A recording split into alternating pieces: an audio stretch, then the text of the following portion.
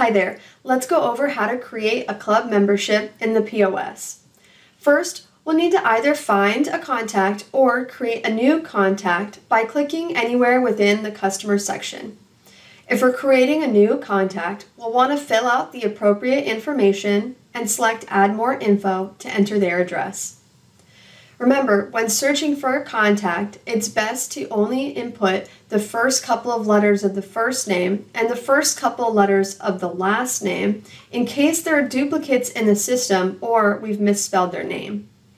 Once we find the correct contact and press Select, their information is automatically populated into the customer section.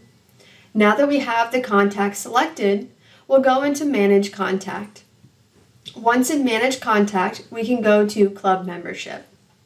If we're adding a club to their account, we'll go ahead and click Add Club Membership, and we'll select the correct club. Then we'll need to determine if they're picking up their order or shipping it. If they're picking up, you'll need to select the pickup location. If they're shipping, you'll need to select their desired shipping address. The sign-up date should auto-populate to today's date, but you can adjust it if need be. Disregard the product and shipping discount. These are usually automated through promos and don't need manual adjustment. Next, you'll want to select the correct sales associate and make sure the Send Club Membership email is checked. If a customer doesn't want the default shipping for their club orders, we can check Override Club Shipping Type during club processing, and we can change their shipping strategy and pick their preferred shipping type. Once you're done in club options, make sure to press Save.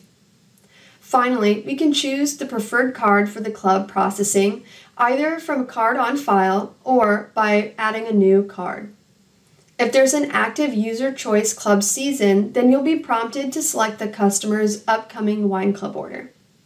Make sure to press Save, and then up in the top right corner, click Add Club, or the system won't save the club membership and you'll have to start over.